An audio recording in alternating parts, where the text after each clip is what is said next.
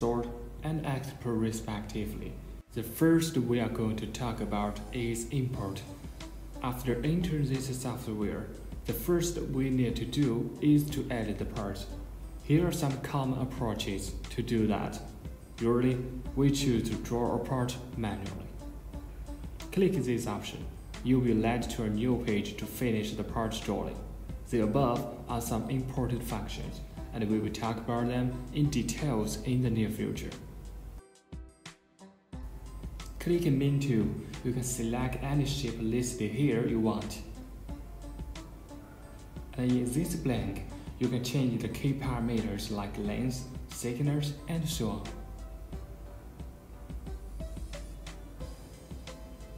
Also, it supports you to add a subtool with designated shape. You are allowed to realize different effects by changing the parameters here.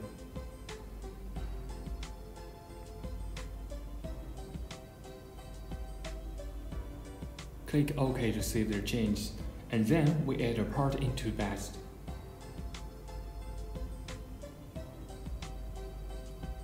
And there are other ways to import the parts.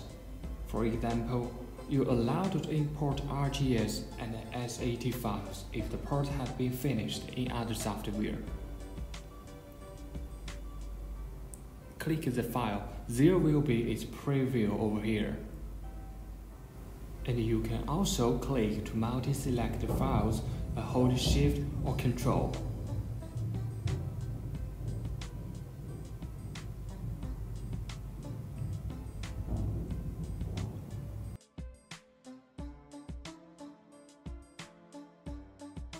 And all parts selected will be imported at one go. You can browse the parts respectively to check if they are imported correctly. To ensure that you need to get three things covered. The section is identified correctly. Extrusion direction is along with y-axis. Cutting path is reasonable. Generally, you need to check if there's no redundant cutting path. If the part imported cannot meet the requirements above, maybe there's something wrong in the imported interface. More details on it we will talk about in the near future, and you can also contact us by email if necessary. And we can say the parts imported are listed on the left side in different sections with their previews. At the bottom, there are some convenient functions.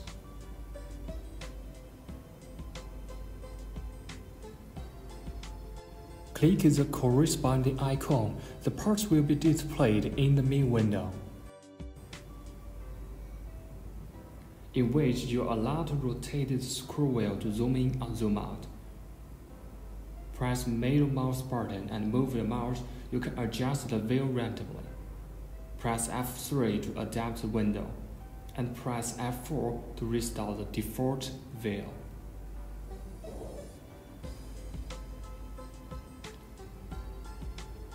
Also, to change its view faster, you can double-click the part side and then select any one you want.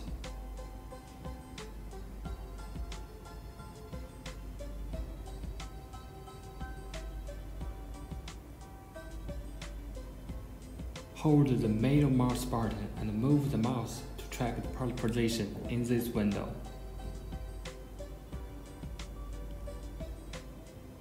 Press Shift and rotate the scroll wheel to spin it slowly. Press Shift and middle mouse button to spin it a little faster. Press Ctrl and rotate the scroll wheel to spin it more faster. Besides, you can click Display to modify the visual effect. Also, the interface skin and language are changed here.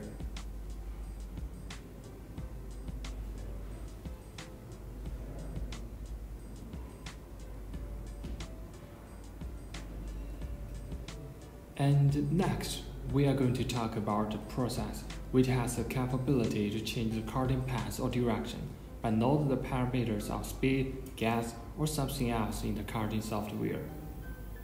I will talk about some most common process, like lead lines. Click a specific carding path or whole part, then select lead lines and make some changes here. Click OK to generate the designated lead lines. And also compensation. For special parts to be jointed into T-shape like this. If you just cut it according to this kind of cutting path, there will be the interference due to the differences between the inner and outer contour. To solve it, we can add a weld curve here. Then tubeT will automatically generate a special cutting path to offset the interference.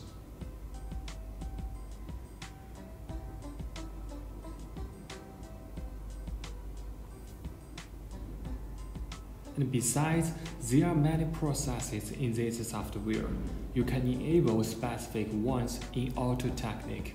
tubeT will remember settings in the future and will apply them on the parts imported or received them. And we will talk about it in details before long.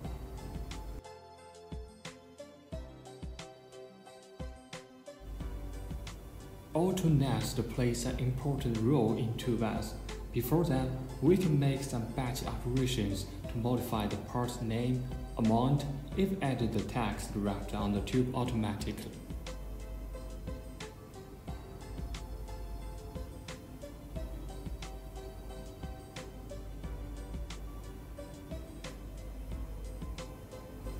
And you are allowed to make some changes here.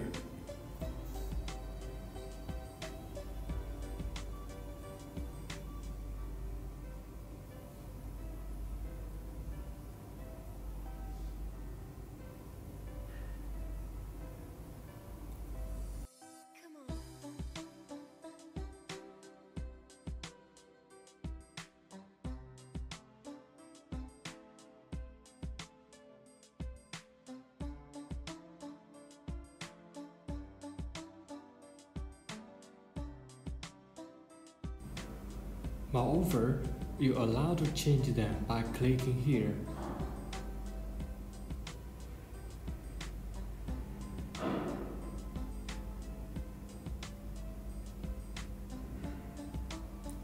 And also copy or even re-edit the part.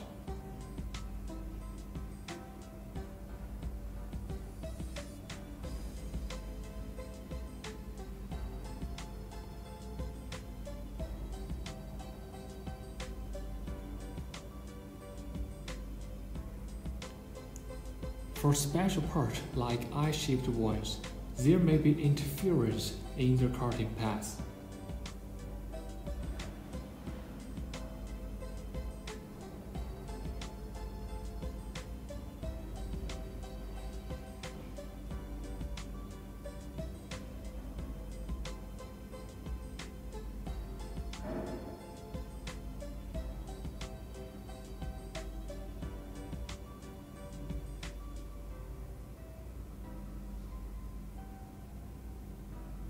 And if you simulate it directly like this, tubeT will give you an error notification. Click OK to enter 3D vector window. Here you can have a collision check, and you can choose self-modified or not according to the actual result. But if you do, the 3D vector will be modified automatically and correctly.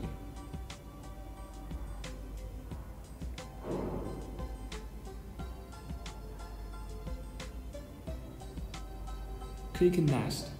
In the pop-up window, here is the tube information, including the length, dead zone, amount, section type, and remnant.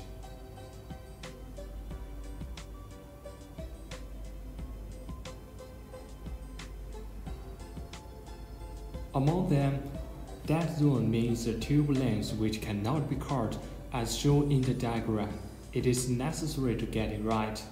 The tube amount is suggested to be sufficient enough so that the parts can be nested completely. And the parts with different sections will be nested on different tubes. If you enable this remnant option, the corresponding tube will be considered as the scrap tube, which will be nested in the first priority.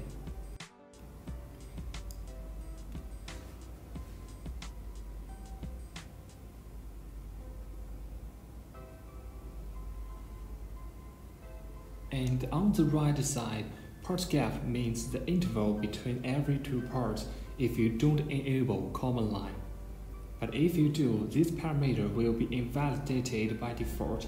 Generally, you are suggested to enable identical match. As for the functions else, today we are not going to describe them in details due to the limited time. Click OK to start AutoNest.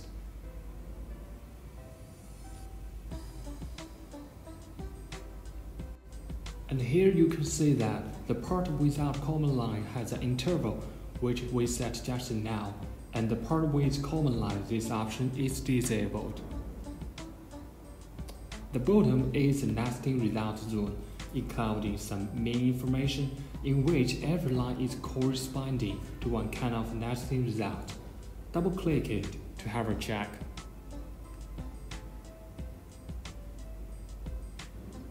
And here you can see the nesting name, which is same to that of the files imported, including the section type, size, fillet, and cutting time.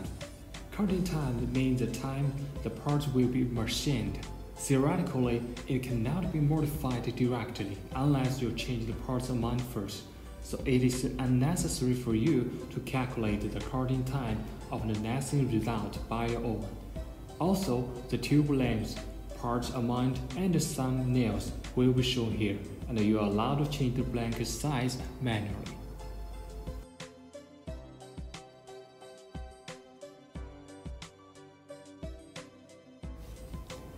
If you are not satisfied with current nesting result partially, double-click a specific part. There will be some operations here to adjust it, like move forward and backward, or rotate it in clockwise or counterclockwise direction. More details about the netting strategy will be introduced particularly in the future, but if you have any questions, please share it with us by email. The next is sort. Theoretically, tubeT will sort the cutting path automatically from the top to the tail of the tube, but you are allowed to sort it according to different strategies. To certify the cutting path in present is reasonable, click here to enable Display Sequence tag to check the cutting sequence. Statically, you can click the inner arrow to verify every cutting path manually.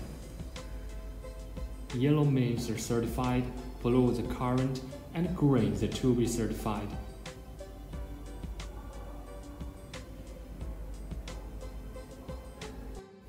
Dynamically and more virally, you can click the Simulate Aside to generate a virtual cutting head, which can be customized to simulate the actual cutting. Also click the Alt arrow to adjust the simulating speed. If you select one or a group of cutting paths, this specific part will be simulated only.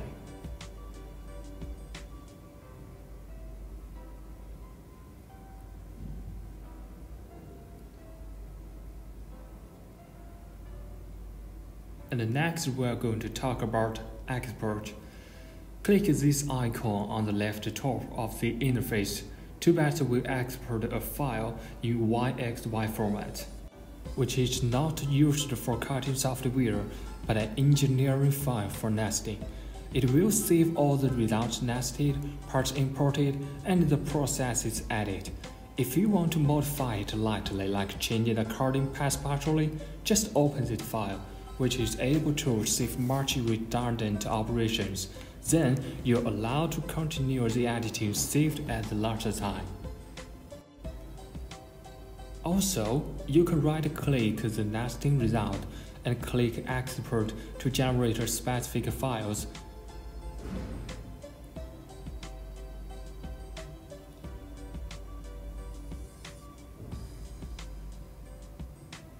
ZX for Tube Pro, CTDS for SideTube.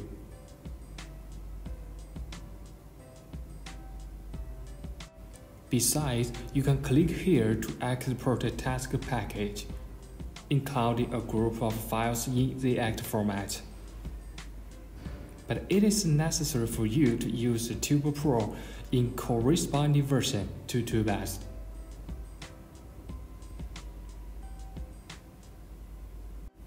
And you can also check the type estimate for specific tubes. Parameters here can be customized by yourself. So today's sharing is coming to the end. Thank you for listening. Until next time.